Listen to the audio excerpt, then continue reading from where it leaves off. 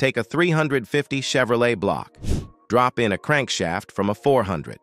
Do the math. 4.00-inch bore times 3.75-inch stroke times pi divided by 4 times 8 cylinders.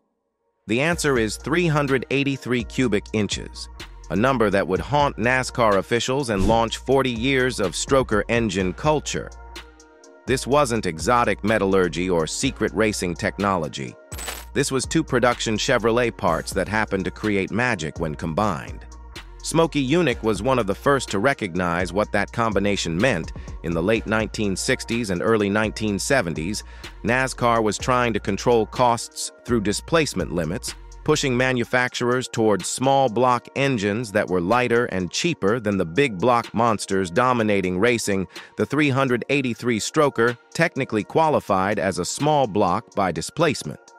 But it performed like the big blocks officials were trying to eliminate massive torque from that long stroke. Power curves that stayed flat from 4,500 to 7,000 RPM, and lap times that matched 427 seconds while weighing 100 pounds less. How did Smokey turn a mathematical accident into a racing weapon that NASCAR couldn't legally stop? The answer reveals his genius wasn't always about bending rules. Sometimes it was about understanding them better than the people who wrote them. The 383 was completely legal. NASCAR desperately wanted to ban it anyway. And when they couldn't, they learned a lesson about writing rule books that Smokey taught them the hard way: historical context and development. Late 1960s, NASCAR was dominated by big block displacement wars. Chevrolet 427s, Ford 427 SOHCs, and Chrysler 426 Hemis were pushing costs into the stratosphere as teams chased cubic inches and manufacturers dumped money into racing programs. NASCAR officials recognized the cost spiral was unsustainable, discussing displacement restrictions and even separate small block racing classes. Small blocks offered advantages beyond cost: lighter weight, better handling, improved fuel economy, but they couldn't match big block power. The search was on for competitive small block formulas that could level the playing field without requiring exotic engineering. The discovery came from simple production reality. Chevrolet introduced the 400 small block in 1970, designed for trucks and large cars needing torque without big block weight. To achieve 400 cubic inches from a small block architecture, Chevrolet engineers used a uniquely long 3.75-inch stroke, the longest stroke ever fitted to a Chevy small block. Someone in the performance community, likely Smokey or his network of engine builders, did straightforward mathematics. The 350 block used a 4.00-inch bore. The 400 crankshaft provided 3.75-inch stroke. Multiply bore times stroke times pi, divide by 4, multiply by 8 cylinders, and you get 377 cubic inches with standard bore sizes.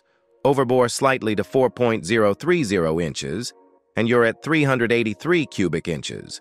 This mattered because 383 fell within small block displacement limits NASCAR was considering, but that long stroke created torque characteristics like big blocks that officials were trying to eliminate.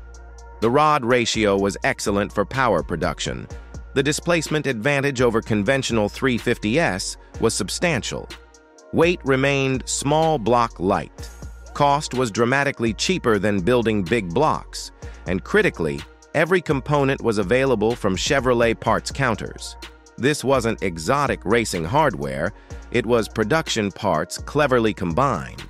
Smokey Yunick understood immediately what the combination meant: a loophole in displacement-based regulations that nobody had anticipated. He built development engines, tested them at tracks where small block rules existed, and proved the 383 could compete directly with big blocks while technically remaining legal. The Golden Age. Smokey's 383 engines began appearing at various tracks in the early 1970s, posting performance that made officials do double takes at displacement declarations. These small blocks were running lap times that matched 427 big blocks. Fuel economy exceeded big block consumption by 15 to 20%. Weight distribution improved handling compared to nose-heavy big block cars. Officials noticed the performance, but initially didn't understand how a sub-400 cubic inch engine was achieving it. The numbers told the whole story that NASCAR didn't want to hear.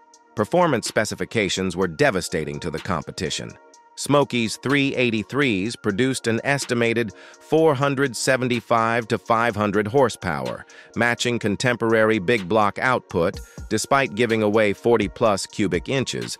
Torque exceeded 480 pound-feet, massive for anything claiming small block status. The engines revved cleanly to 7,000-plus RPM, combining big block torque with small block rev capability that shouldn't have existed in the same package. Power-to-weight ratios exceeded big blocks because the engine weighed 100-plus pounds less than a 427, improving acceleration and handling simultaneously. Reliability was excellent, thanks to the strong 350 block foundation and proven 400 crankshaft components that had already logged millions of miles in truck service. The 383 dominated wherever small block rules existed. Short track racing saw Smokey's combination rewriting record books that had stood for years. Road courses particularly favored the 383's balance of power and handling. The weight savings made cornering speeds higher, while the torque launched cars out of turns like big blocks. Modified racing classes experienced complete upheaval as 383s made previous combinations obsolete overnight.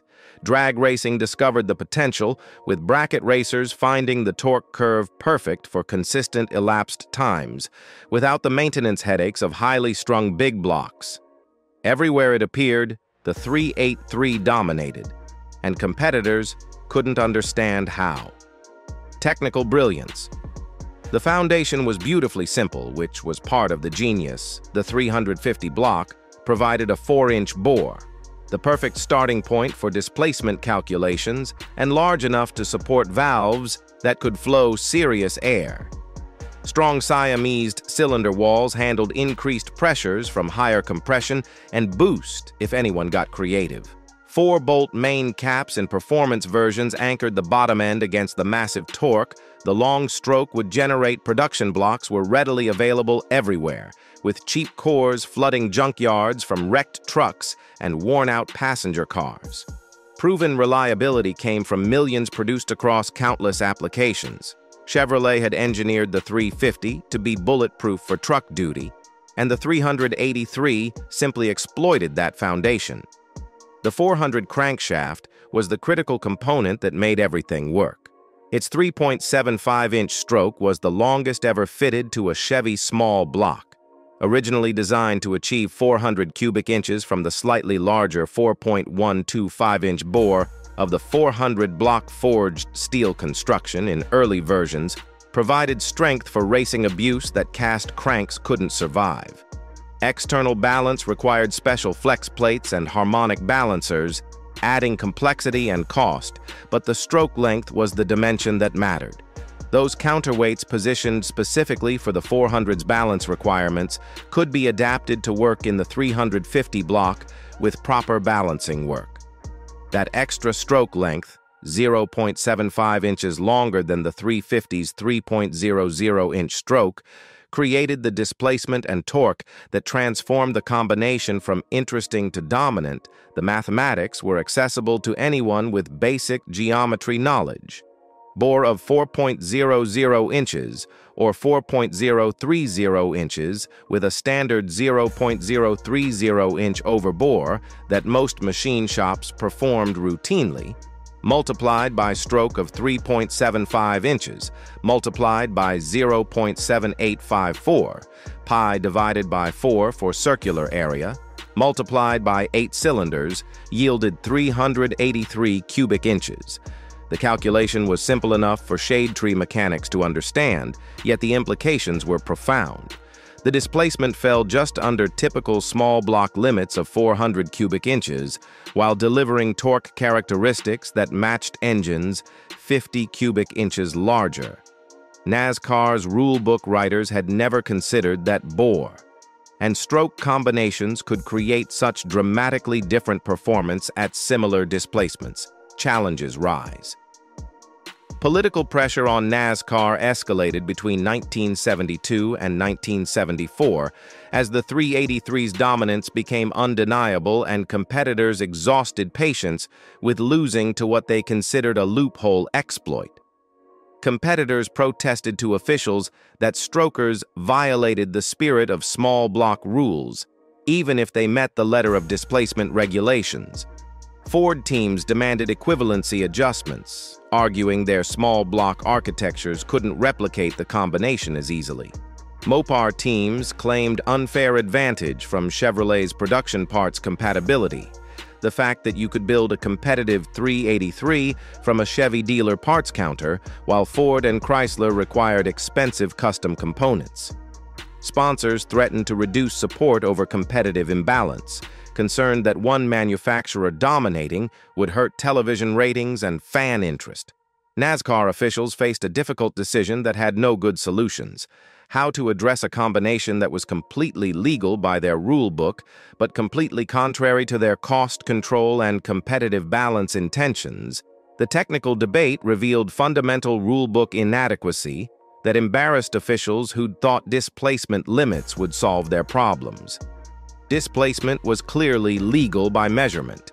383 cubic inches fell comfortably under small block limits that typically ranged from 360 to 400 cubic inches, depending on the specific class. But the intent of small block rules was reducing power output and cost compared to big block racing. The 383 stroker delivered big block performance from small block displacement, exploiting a loophole that rules written for displacement alone couldn't address. NASCAR's regulations hadn't accounted for stroke versus bore variations, creating vastly different engine characteristics at identical displacement numbers.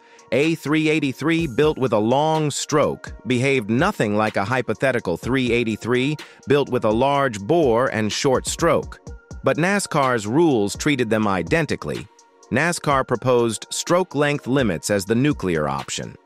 Maximum 3.48-inch stroke for small blocks would kill the 383 combination completely, making it impossible to achieve that displacement without boring blocks beyond safe limits. The proposal would also eliminate Chevrolet's production 400 small block entirely, creating political problems with General Motors, who could argue, correctly, that NASCAR was banning production engines to solve a racing problem. Chevrolet lobbied aggressively against the rule change through back channels, arguing that punishing production-based combinations contradicted NASCAR's frequently stated goal of keeping racing relevant to street cars that fans could buy. The political battle played out behind closed doors, while Smokey kept winning races. Legacy and modern reality. The 383's NASCAR career was brief, but its impact on performance culture became permanent and far-reaching. The combination migrated from professional racing to street performance, where cost advantages mattered more and rules didn't exist, to stop innovation. Hot Rod magazine featured detailed builds that enthusiasts could replicate in home garages with basic tools. The combination became the default recommendation for anyone building a serious small block Chevy, whispered at cruise nights and proven on drag strips. Drag racing discovered the potential quickly, with bracket racers loving the consistent torque curve that made hitting target elapsed times easy. Circle track racing at local and regional levels saw 383s dominating for decades, long after NASCAR had regulated them into irrelevance at the national level. The formula became foundational knowledge that every Chevy enthusiast possessed, passed down through generations. The aftermarket exploded with 383 specific components as demand proved the combination's popularity. Companies offered complete stroker kits with all necessary parts, matched and ready to assemble.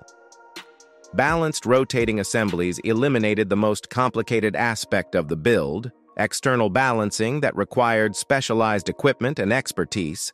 Custom pistons became available for any compression ratio and deck height combination imaginable, from mild street engines to full race monsters.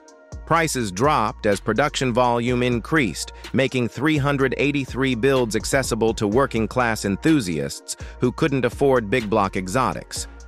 What started as insider knowledge among professional builders became so mainstream you could order everything from a Summit Racing catalog and bolt it together in a weekend. The 383 was just the beginning of stroker culture that continues today. Builders applied Smokey's formula to every combination possible. 396 strokers using 3.875-inch stroke cranks, 406 strokers, combining maximum bore with even longer stroke, 434 strokers based on 400 blocks bored and stroked to the absolute limit of block integrity. Smokey took two production Chevy parts, did the math, and created the most copied engine combination in history. NASCAR tried to stop him but couldn't ban what was technically legal. 40 years later, every stroker motor owes Smokey a debt. Subscribe for more formulas that changed everything.